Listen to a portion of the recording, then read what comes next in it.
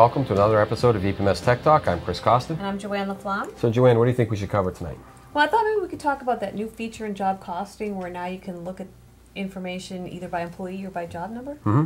Yeah, good idea. Okay. We can start over here. We'll take you into job costing and just do a brief explanation first. So the new change you're referring to is actually right at the top here. You'll notice if you keep the view on employee, job costing, the main screen looks exactly the way it used to.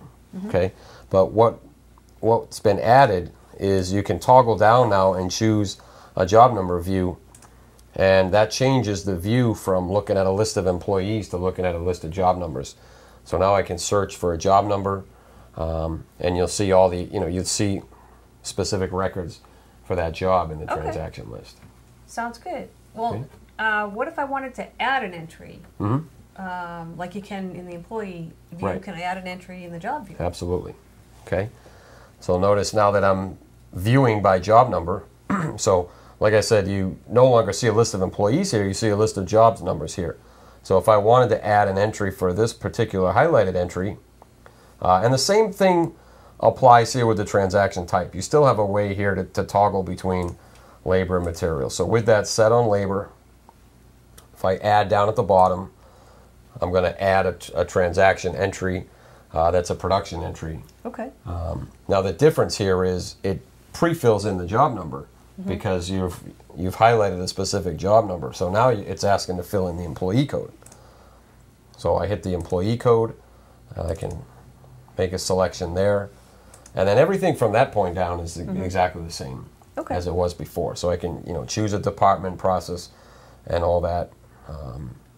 All that other fields is the exact same. So the only thing that toggles is it's bringing in the job number and the job information based on the highlighted job from the previous screen. Okay. And I suppose I can edit entries like I could in employee as well. Exactly. Okay. Yep. Same idea there. Yep. So I had a few already saved. So same idea. If I'm highlighted on any one of these, I can click edit, and it brings up that time card entry. Again, the only thing that's going to look a little different from before is before the employee code was the selection up at the top, and you had to select the job, or I should say you had to select the job number before. Now it's bringing it automatically, and you have to choose the employee. That's really the only difference. Okay. Now I noticed there was this filter button on the main screen. Can you explain how that works? Sure. So the other part of this, with and it's only going to be from the job view, is you have these additional fields here. So, let's say you've got 50 records for one particular job, and you don't want to see them all. You want a quick way to maybe be able to get to what you're looking for based on either a date range or the type of job it is. So you could put in, say, the status. I want to key on just orders that are, or just records for jobs that are in process. Or, I can put in a date range. Or, I can choose between labor, material, cost center type if I only want to see things in pre-press or just in the press. Okay. So, or specific employee. Maybe I only want to see records from myself or from yourself. Right? So I can put a filter in there. Notice there's 3 records here, but if I hit filter now, it's going to update the list. Based on that criteria. Based on the criteria. Okay, great. Exactly.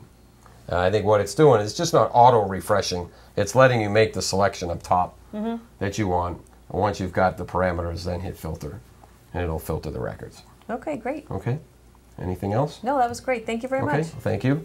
Well, this was another episode of EPMS Tech Talk. I'm Chris Costa. And I'm Joanne LaFlamme. Please look forward for more to come.